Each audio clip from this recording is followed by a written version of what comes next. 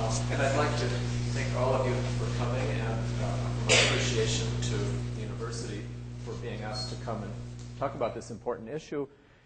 And I'd like to point out that it's very exciting for a historian to be asked to talk to a group of people, most of whom are interested in contemporary policy issues, because I have been personally convinced for a long time that historians have a significant amount to contribute to policy debates, but that many of us do not make the efforts to engage in these debates. And therefore, I hope that I can show you, at least to a certain extent, that the history of policing, even in the 19th century, relates to contemporary policy debates. Now, some of you heard me talk this morning, and for those of you who did, you're going to get really bored, because I'm saying the same thing again, but I'll say it with some additional fill-ups, and I hope that we do have a good bit of time to enter into some discussion. The question that I'm addressing is one of community policing. You can't be alive in the 1990s and not know that community policing is a hot issue.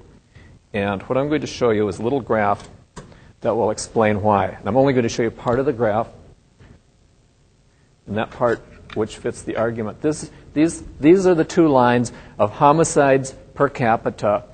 The upper line is homicides per capita in New York City from 1950 to about 1992.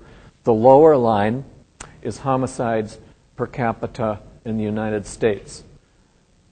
Why do I use homicides? Homicides, as soon as one tries to go back in time, homicides are the only offense which is reasonably, consistently measured over a long time period. And towards the end of my talk, I'll show you the rest of my graph, which goes back into the 19th century. But if you want to talk about criminal offense rates over a long period of time, you are left with nothing but homicide rates. Now, for those of you who are working on the topic, you already know that homicide rates may not relate to, let's say, burglary or robbery. True. But measuring burglary, robbery, other assaults over a long time period is extraordinarily difficult, if not impossible. So to look at the past in a consistent way, you got to look at homicide. Okay, now back to this line. Why is community policing hot? Well, here's homicides.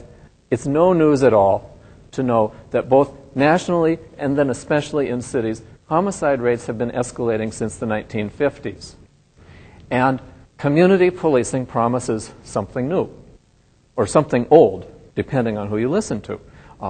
And it promises, if it's promising something old, it promises a return to the good old days, let's say the 1950s or the 19th century. Anyone who's concerned about violence is willing, I think, to look at a change that promises to affect levels of violence. So we're in trouble.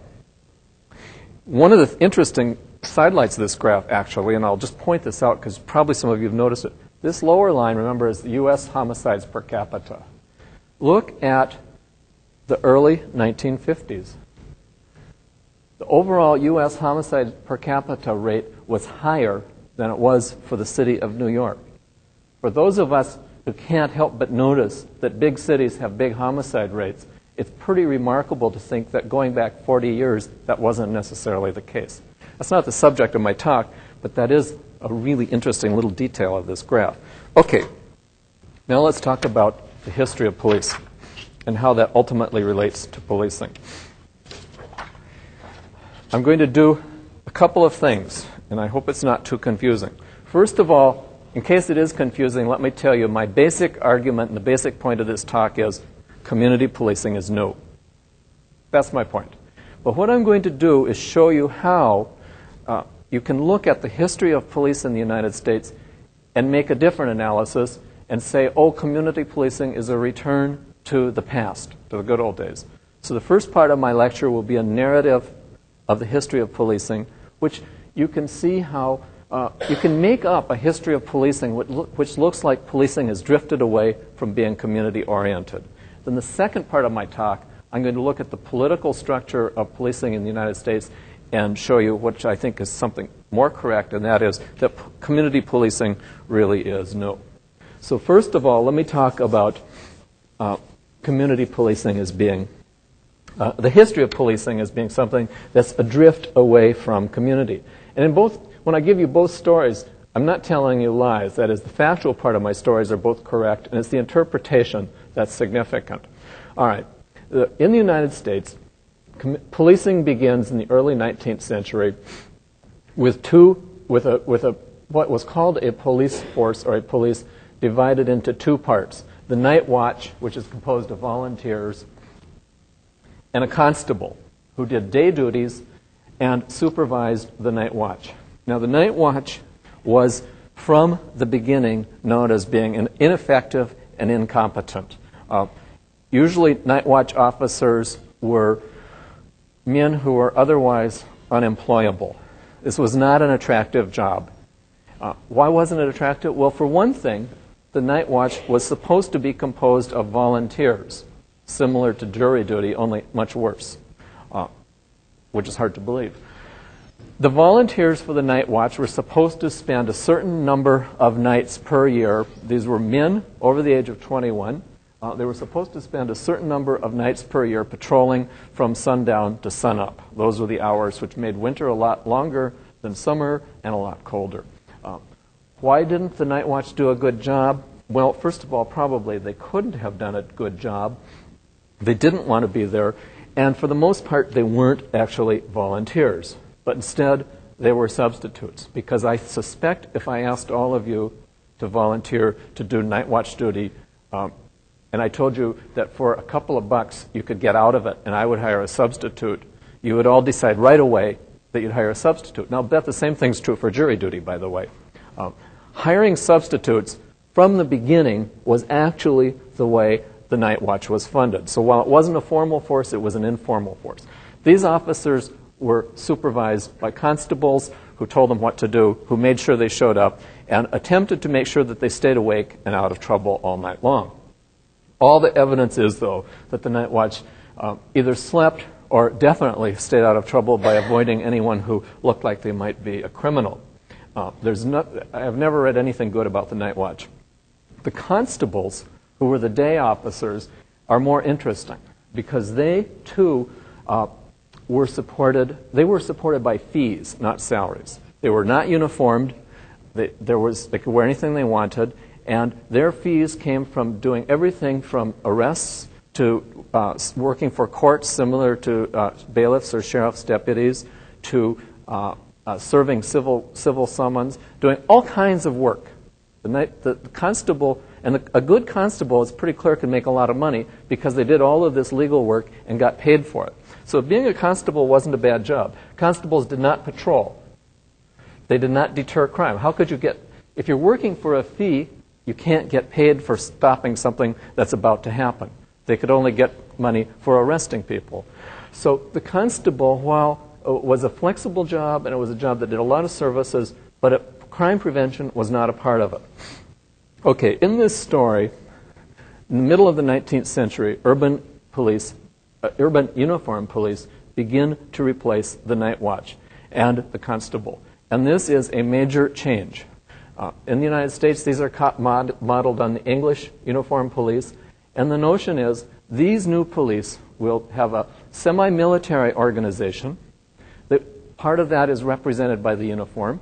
They're virtually the first people working for the cities who were in uniform. And this was actually an issue of contention. They were organized from the top down with a chief who told them what to do. They had to serve on a regular basis. They had to patrol the streets on a regular basis. And part of that patrolling was the expectation that they would deter crime. The police officers themselves were hired often as political appointees, which meant that from the beginning in the U.S., these political appointees were members of ethnic groups, and the most underrepresented and poorest ethnic group in American cities in the middle of the 19th century were Irish immigrants. So often Irish immigrants became police officers. The tradition of the Irish cop really begins very early in the 19th century. These are jobs that are good for politicians to deal out. It means that officers are not hired by with any kinds of testing or qualification. Some of the early police officers are African Americans. It was not usually noted at the time, and you have to go back through old photographs to find this. But police officers then came in, usually at a political level. They were not trained in any way that we would think of, and you could say they represented the community. The uniform, though, was a way to quickly get them under control. And when I show you my slides in a minute, that will become more understandable. In the 1890s, major police reform begins in the United States. And the name I put up here to make you remember this is Teddy Roosevelt. Teddy Roosevelt, who later becomes president, is a police commissioner in New York City. He takes the job very seriously. His position as police commissioner is interesting. What does he do? He's a true progressive. He fights police corruption because New York City police by this time are very corrupt. I mean, even the political appointing of police officers is, in essence, corruption. So he fights corruption. He begins to reform the police and take away duties that are not really essential to policing. He begins to shake them up and make them look more and more like a contemporary police department. In this transition that Teddy Roosevelt is a part of and the beginning of the reform of the police more and more get a tight organization, a coherent organization, an organization that is semi-military, where one of the emphases is on controlling the police officers. And that's part of the story of the uniform. If a police officer isn't in a uniform, how are you going to control them? So there's a growing emphasis over the second half of the 19th century on control. If we look at some of my pictures,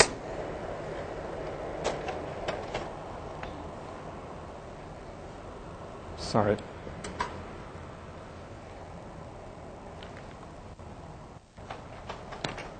This first picture is of the various badges of the New York Police Department. And the one that's important here is the top badge, which is the first badge of the New York Police down to about 1857. This is the badge that police officers wore before they had uniforms. The significant thing about the picture, and I hadn't figured it out until recently, is that the badge is removable. It's got a little chain. You can wear it like a pocket watch. And what this meant was that police officers could, first of all, change it from coat to coat and shirt to shirt because they didn't have a uniform. But then secondly, when it was inconvenient, they could remove it. When would it be inconvenient?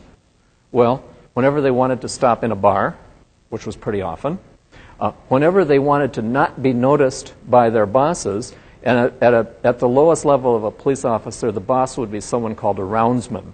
And a roundsman job was to go around and make sure police officers were out walking their beats. How would you know who they were when their badge was hidden? So the removable badge is very important for these early police officers. And when police get uniforms, this is a major problem because they don't want to be identified. Let me show you one other badge. This is a captain's badge. But again, you'll notice that it can be hung. It's a suspendable badge. It means that what we think of as the formality of a police officer is just beginning in the middle of the 19th century. And the move towards a uniform is a major change. This picture is a drawing from about 1880. And you can see two police officers, one on each side of the gate. And they've got a row of women and a row of men. The women is moving in first. These police officers are letting unemployed homeless people into lodging rooms in the New York City police. Because one of the extra jobs that police officers did in their early life, one of the many extra jobs, was taking in the poor. Overnight lodging was provided for the homeless. And these people were called, if you look at old police records, they were called lodgers. And if you don't know what you're looking for, you'll say, what's a lodger? The lodging that they provided varied from regime to regime, from city to city. Some cities, and I'll show you a couple pictures, it was pretty horrible. Other cities actually provided breakfast, beds, and even job counseling. Typically, the way it worked was that lodgers were let in at a certain time of night and let out at fairly early in the morning, 6 a.m. Sometimes they slept in hallways. Sometimes they slept in special rooms. One of Teddy Roosevelt's reforms was to end lodging. Now, I would say in 1997, you would say, why is this a reform? sounds pretty... First of all, the fact that police did this is amazing to us. And secondly, the idea that you would take it away is even more amazing. He took away lodging for a couple of reasons. First of all, he said, well, a lot of these folks have tuberculosis and they're going to make our police officers sick. That's one thing. The other thing he said is, this is the beginning of police focusing in more and more on crime. And what does this have to do with crime control? Get them out of here. The third reason that he got rid of lodging is the most amazing to me, and that is lodging was bad for the poor. Why was it bad for the poor? Because it encouraged them to not be thrifty and work hard. If you give out, the notion was, if you give out charity without people working for it or deserving it, it's going to make them lazy. And it will make them be even more, there will be even more poverty. So getting rid of overnight lodging was a way to deal with poverty. And the New York City Police Department, by the end of the 1890s, had gotten rid of lodging. The poor, if they found lodging in the city, found lodging in municipally run lodging houses. And municipally run lodging houses had a work test. And the work test typically was that in the morning after a night's lodging, the men had to either chop wood or break rocks, and I'm not sure what the task for the women was, but there was a task for both. From the point of view of these people, the poor people who were often day laborers, this was terrible because it meant they missed the morning job market. And what happened actually is in New York City, a lot of the very poor then went to New Jersey or somewhere else to get police station lodging. And interestingly enough, a sidelight is many police chiefs resisted having this taken away. And I found a statement from the chief in D.C. who said, look, these people are not criminals. They need housing. The police are a good agency to supply this. It's a socially useful function, and we should not have it stripped away. But it got stripped away anyhow. So police were really engaged in this very, very flexible business, which begins to end. I think by 1920, lodging is ended in almost every city, although I'm not sure. And it wouldn't surprise me if someday someone finds lodging going on down through the 1930s. Just so you get the idea that lodging wasn't luxurious, this is a male lodger. It's a photograph from the 1890s in New York City. The fact that he's sleeping on the ground means that all of their other facilities were overwhelmed. But you'll also see off to the the left, that he's sleeping by a potbelly stove. So if it's wintertime, at least he's warm. And here's a woman lodger, again from the same time period. Plank is what she was going to be sleeping on. So you know that this was not luxury housing. About 10 more years down the road, this is 1898, and this is a useful photograph. This is, again, this is a precinct house in New York. I don't know which one. But this photograph shows the complete police staff. And what you see here, first of all, you see the captain who is sitting down, who has a slightly different hat. You see the mascot dog on a chair. You see most of the police officers in uniform. Off to the right, no, the left, your left, you see a detective. Detective bureaus start getting created city by city in the 1870s and 80s. They're created very slowly. Many police departments don't get them for a long time. And in this case, the detective is in plain clothes. I'm not sure. I don't know how often detectives were not in uniform, and it's an important question, but I don't know. And then finally, in the middle of the picture, you'll see a woman. And she is a police officer. She's got a badge, but she doesn't have a uniform. Women don't get into uniform yet, but they are definitely doing police duties. This is 1898, so we know there's a woman police officer in New York as early as 1898. She would have been in charge of the female lodgers. She probably would have been in charge of the lost children, and she was certainly in charge of the women who were arrested and jailed. It's often the way you often find out about early police history is actually through these photographs. This is how you look for early African American police officers. It's how you look for women. How you begin to figure out what's going on, because it's sometimes not a part of the formal story, simply because no one at the time thought it was important to tell. This is slightly later. This is 1901. This is a police vehicle, one of the early police vehicles known in New York as the Black Maria, for hauling in people who had been arrested. And here we have picture 1890, I think this is 1893, of one of the specialties that police develop that they keep for a long time, traffic. You see the police officer is off to the right-hand side here. This is pre-automobile traffic. Unfortunately, the picture doesn't show any traffic, but believe me, most urban street scenes at this time show a tremendous amount of traffic. But the important thing here is to see that here's a duty of the police, which by this time of this picture, 1915, has grown. And this is a wonderful picture. Well, I think it's a wonderful picture because for someone who imagines that traffic is a recent problem, this should straighten you out real fast. Imagine having automobiles, omnibuses, and horses all on the same street. Here's the horse. Here's our police officer trying to straighten out this mess. It's an important duty of police, and it's one which only recently in some places has begun to be taken away.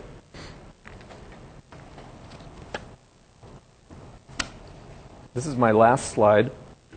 This is showing the increasing application of technology to policing. This is New York City's first radio car in 1931.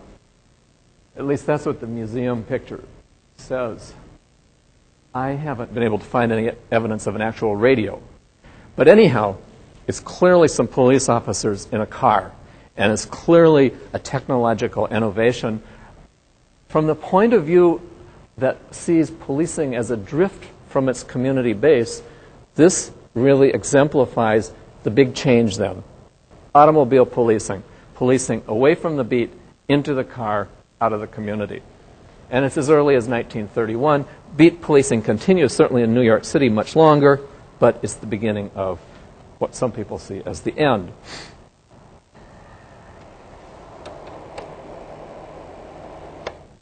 By the way, if you have questions, please feel free to interrupt. Okay, let me move quickly ahead with narrative one, the story of the police disappearance from the community. This morning I talked a little bit about an important TV show, Dragnet. And I asked this morning how many people have seen Dragnet, and I got a handful. How many of you have seen Dragnet? Not enough. Okay. Dragnet's really important. Why? Because Jack Webb, the producer, actor, writer, developer of the series, worked very closely with Chief Parker of the LAPD. Chief Parker is a chief in a long series of very famous reform police chiefs in the 20th century, starting with August Vollmer and Orlando Wilson, a series of police chiefs who continued the technology, continued the bureaucratic development, continued the emphasis on policing being highly technically controlled, one of the objects of which is to control the police officer on the street.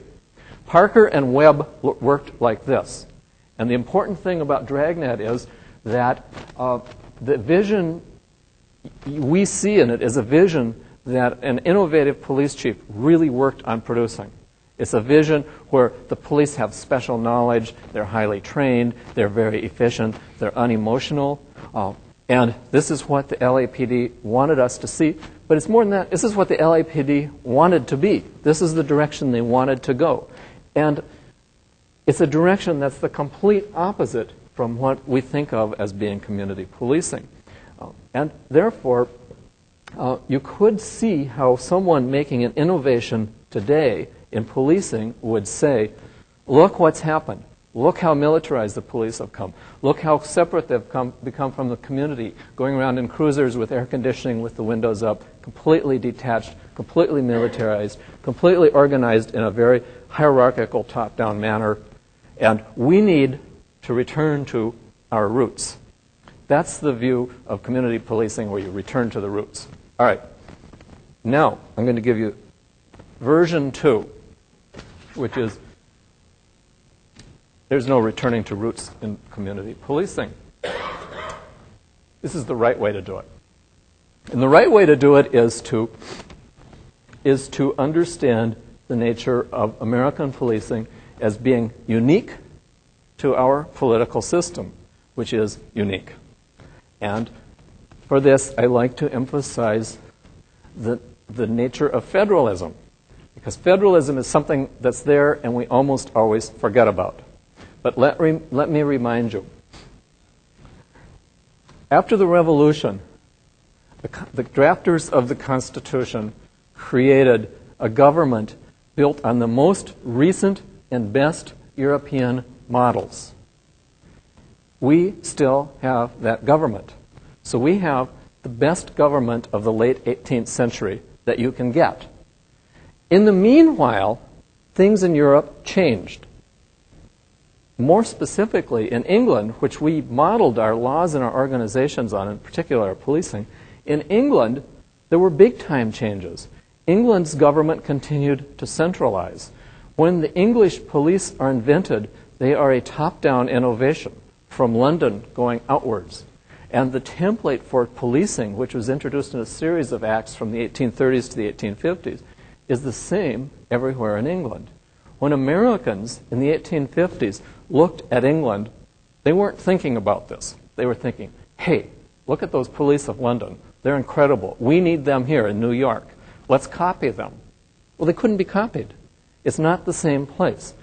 And the contrast should be made between the United States and Canada, which we seldom do. Canada gets its independence in the second half of the 19th century. After the English have reformed city government, after the English have created and reformed policing. So Canadian government is much more hierarchical, it's much more consistent from province to province. It's a government much more similar to that of England than ours. And ours, in our federal system, I mean, think of it. There are 50 different criminal codes. Think of it. There are just a handful of federal crimes. I mean, crime, for the most part, is about offenses defined state by state by state, and it varies.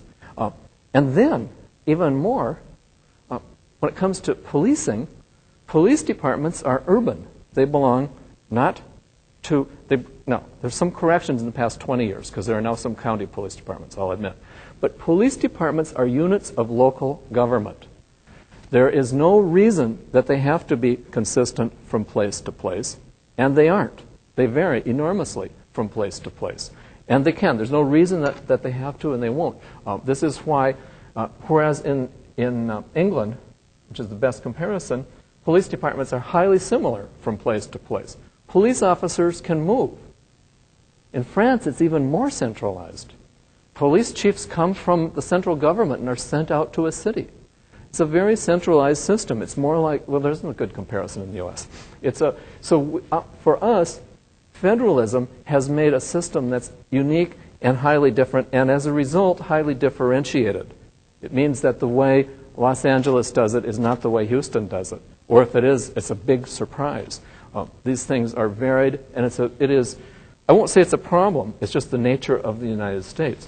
May in the long run be a solution. Not only that, but because policing comes out of local government, in particular cities, police in the United States are connected to the executive. They're part of the mayor's functions or the county executive function rather than being connected to the courts. If you rewind back to the constables for a second, constables basically worked usually for courts. They were similar to sheriffs or bailiffs or marshals.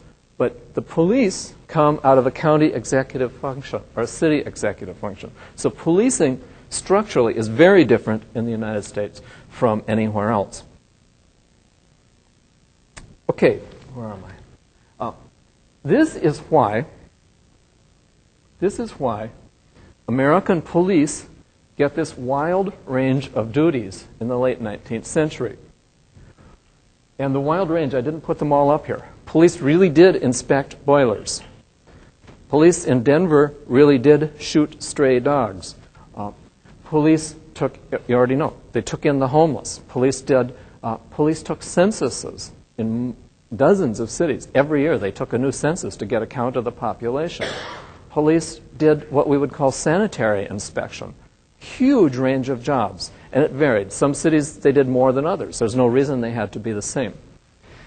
As the 19th century winds down, if we go to the 1890s, these various functions get taken away from the police. Not because the police did a bad job, but because they become professionalized. Boiler inspection is the easiest to understand. Boilers get very complicated. Engineers are trained in universities and technological colleges. They become part of a city bureaucracy, an engineering bureaucracy that inspects boilers. This is suddenly no longer a job for the police. Censuses are done by state, county, and city demographers. A lot of the extra police jobs become professionalized. As they become professionalized, they go away to separate bureaucracies. What doesn't become professionalized? Traffic control and crime control. So the police, in a way, are left with a residual function. And this residual function, do traffic and crime control have any close relationship? Not necessarily. Why are they in the same organization? Because that organization has done all sorts of things for a long period of time. Are the police particularly good at them? Not necessarily. Are the police particularly good at crime control?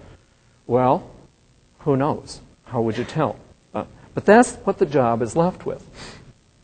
Now, someone might say to me, oh, come on, in the case of crime control, what about police science, which grows in the 1920s, with August Vollmer and a whole series of people? Well, if you look at what police science was in the 1920s, I think you would agree with me that it wasn't science. And if you ask today, what about the science of crime control? Well, it's not a science. It's some good guesses and some good hopes, but it's just not a science. So police then are left still with these residual functions. What that means is that community policing, which essentially argues that police officers have the special knowledge, the professional knowledge, to deal with crime problems, and therefore police officers should be allowed to apply that special knowledge, is really new, because no one had been saying this before. The whole tradition of policing had been the other direction, to control police officers. And the notion that police can figure out in the community and in the neighborhood what is there to be figured out is a dramatic break, and it's a break which really doesn't have any historical precedent as far as I can see. And if we go back now to some data, here's my whole picture. Let me explain this to you. But if you have questions, remember you can ask me. Here's the picture of the United States homicides per capita, 100,000, from 1900 to the present. And this is the same line for New York City.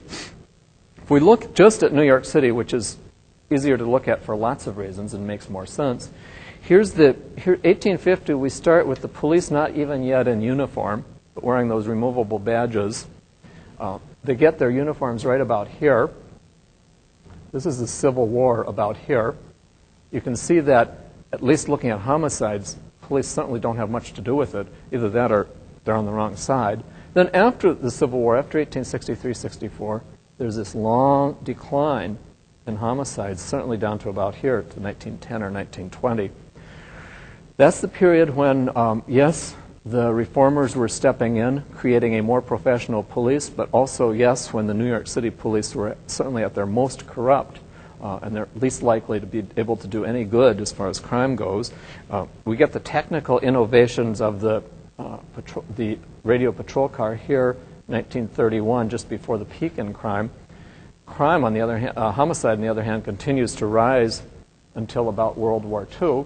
And then after World War II, down through the 1950s, homicide drops. And the same thing happens in the U.S. as a whole. Now, this time period right here is hardly one where you can say policing made too much of a difference. And then we have the post-1950s era with soaring homicide rates, both nationally and citywide, when, from the point of view of police innovation, a very professionalized police force has been created. There's actually coherent organization, so forth and so on. So what do the police have to do with, at least in this case, homicide and probably crime in general? my own personal feeling is not very much. Does community policing have something to do with this?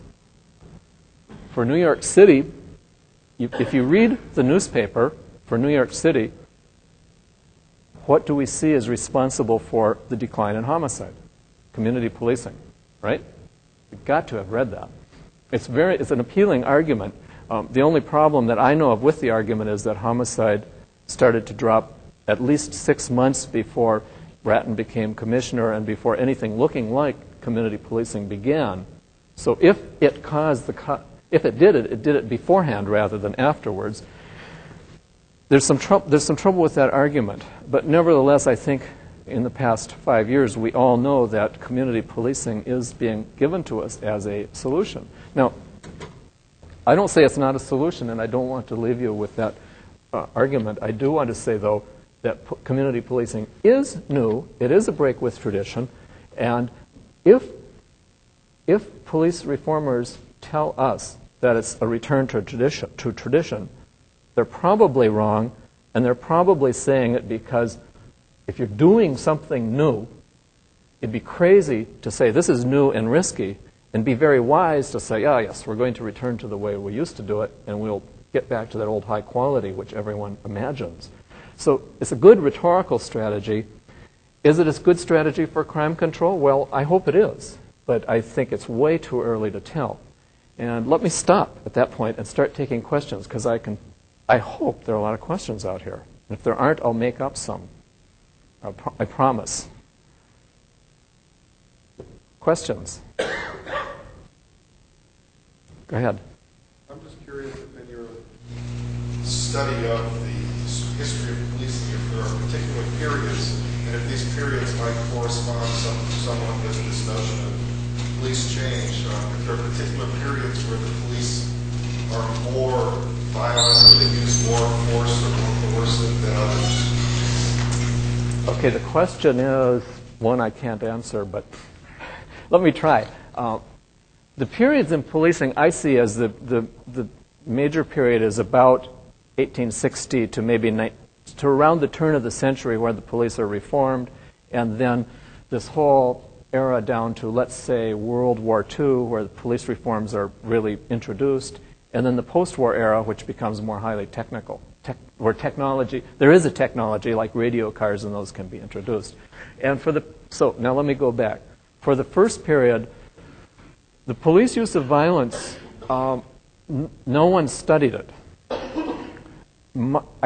So if we talk about police use of violence in the 19th century, any one of us can say something that sounds good.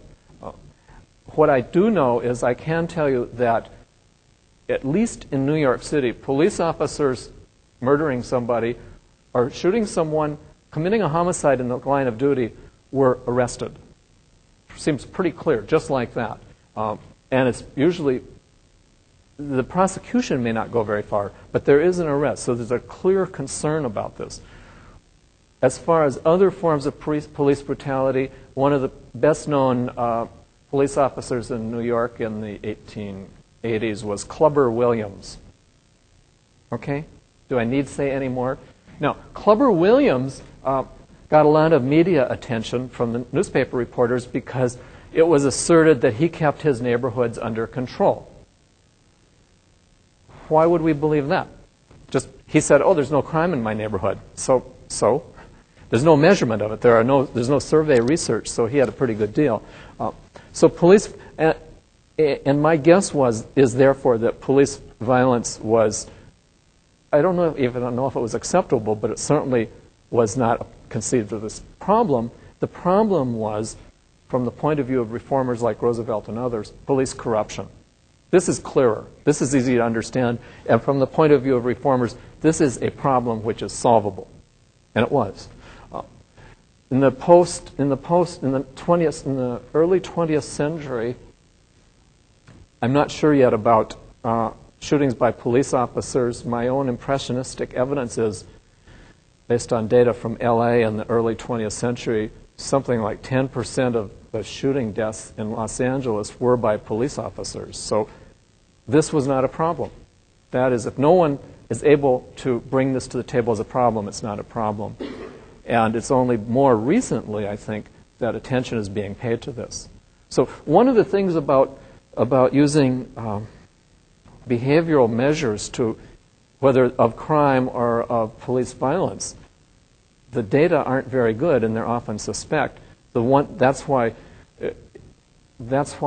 what's actually going on is very difficult to know. And I'm sure many of you know the book by William Wesley. And Wesley's study done in just right after World War II actually didn't get published on the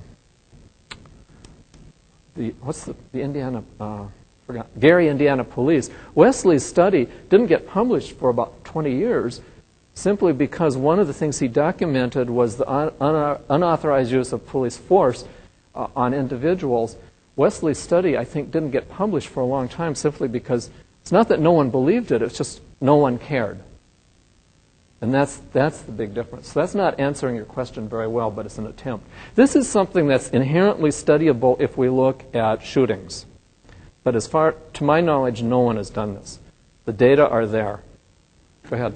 The reason I asked, maybe to have you do some prophecy, it seems to me that if community-oriented policing is going to try to represent the values and the interests of the community, and if communities are increasingly afraid of crime and increasingly punitive in their attitudes, would you anticipate that we should expect to see communities becoming more tolerant of police use of force under the auspices of community-oriented policing? And I presume you're thinking of the case in New York City of the torture of this of Abner Louima, where so it appears that because it seems like one aspect of community policing would be if unauthorized use of force gets results, then communities would be tolerant of it. And actually, I don't know if the data support this or not. My guess is that policing has changed, the control of individual police officers has changed enough since the 1950s so that it probably will be unlikely, just like I suspect, for prophesying for historians is really difficult. I suspect this is going to be what's the resistance to community policing? Well, imagine an organization that's worked for 150 years to get itself under control, whose main theorists have worked at accountability, at controlling individual officers, whose job is inherently away from supervision. For that organization to change dramatically and let individual officers work, or groups of officers work without control, I can't imagine that's going to happen. I suspect that will be the main resistance to community policing. It's an organization which is designed, and it's taken forever to get it to where it is.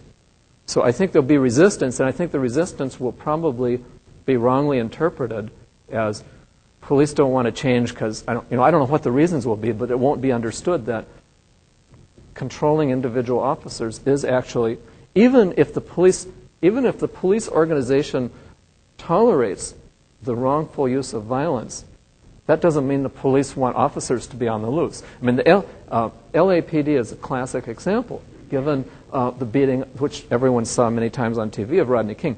Remember, LAPD was a classically corrupt police department down until the end of the 40s. Reform chiefs were brought in, they failed. This police department was involved in collecting money from Vice. And that's how police officers made a lot. And there are some great photographs from the 1930s of police officers actually stopping in their patrol cars, picking up payoffs at various betting places. When Parker reformed the LAPD and actually made it free of corruption, this was a major achievement. And Dragnet, the subsequent policing in that department, has emphasized its lack of corruption, so that even down through Daryl Gates, the LAPD defended itself against whatever charges by saying, we're not corrupt. Now, in essence, they didn't get it. No one was caring anymore that they weren't corrupt, but it was a major achievement. And part of that achievement came by controlling individual officers. So how can this department then do a 180-degree turn and empower local officers? I think it will be incredibly difficult. And I think the difficulty, one of the implied potential problems will be more violence, but I think the other problem, which we've forgotten about to a considerable degree, is corruption. Because 50 years ago, corruption, and in the case of New York, it comes back now and then, but police corruption is also a major problem, and that's one of the things that the top-down, careful organization is able to deal with. And this is, I suspect, potential problem for community policing. But it's just that I suspect, and some of you probably know more than I do, community policing means a whole bunch of different things. So what it means here is different from what it means in Boston, and certainly different from what it means in LA or New York. Yes, Mitch? Well, one of the problems with community policing and corruption is in, for instance, in Chinatowns and areas where you have some organized crime activity, you have more opportunities for corruption. I think in New York, or at least some police departments, they've begun rotating police in and out in the community policing, not leaving them in for long periods of time. So again, the rotation of police officers is a way to actually break police from community connections. So one of the understandings of community policing, which is one that goes against tradition, is have police officers from the community. One of the first innovations of the English policing in the 19th century was to insist that police officers not police the area they're from. And it's still true.